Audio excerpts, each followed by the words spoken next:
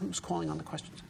So when you originally started talking, you mentioned that you're going to address the why of going to Mars, but you never actually mentioned anything about that in your talk. All right. Could you go over that? Sure. Okay. As I see it, there's 3 reasons why Mars should be the goal of our space program. And in short, it's because Mars is where the science is, it's where the challenge is, and it's where the future is. It's where the science is because Mars, okay, it was once a warm and wet planet. It had liquid water on its surface for more than 1 billion years, which is about 5 times as long as it took life to appear on Earth after there was liquid water here. So if the theory is correct that life is a natural development from chemistry, or if you have liquid water, various elements in sufficient time, life should have appeared on Mars, even if it subsequently went extinct. And if we can go to Mars and find fossils of past life, we'll have proven the development of life is a general phenomenon in the universe. Okay?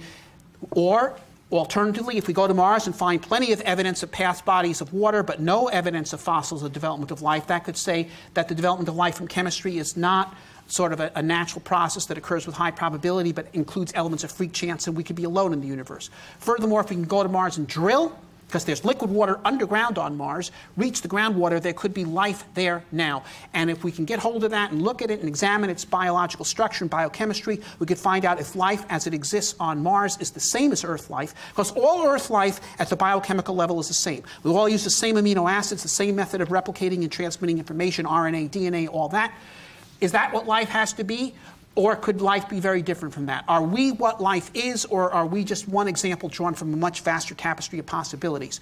This is real science. This is fundamental questions that thinking men and women have wondered about for thousands of years, the role of life in the universe. This is very different from going to the moon and dating craters in order to produce enough data to get a credible paper to publish in the Journal of Geophysical Research and get tenure. Okay, this is hypothesis-driven critical science. This is the real thing. Second, the challenge. Okay, I think societies are like individuals. We grow when we challenge ourselves. We stagnate when we do not. Humans to Mars program would be a tremendously bracing challenge for our society, be tremendously productive, particularly among youth. Okay. Humans to Mars program would say to every kid in school today, learn your science and you could be an explorer of a new world. We get millions of scientists, engineers, inventors, technological entrepreneurs, doctors, medical researchers out of that.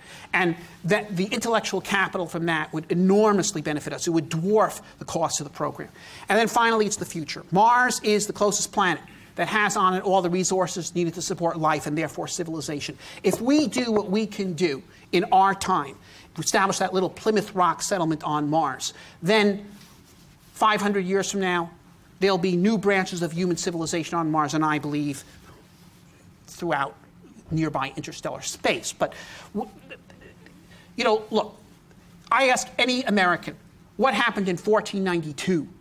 They'll tell me, well, Columbus sailed in 1492, and that is correct. He did. But that's not the only thing that happened in 1492. In 1492, England and France signed a peace treaty. In 1492, the Borgias took over the papacy. In 1492, Lorenzo de' Medici, the richest man in the world, died. Okay, a lot of things happened. If there had been newspapers in 1492, which there weren't, but if there had, those would have been the headlines, not this Italian weaver's son taking a bunch of ships and sailing off to nowhere. Okay, but Columbus is what we remember, not the Borgias taking over the papacy. Okay, well, 500 years from now, people are not going to remember which faction came out on top in Iraq or Syria or whatever, and and who was in and who was out, but they will remember what we do to make their civilization possible. Okay, so this is the most important thing we could do. Most important thing we could do in this time. And if you have it in your power to do something great and important and wonderful, then you should.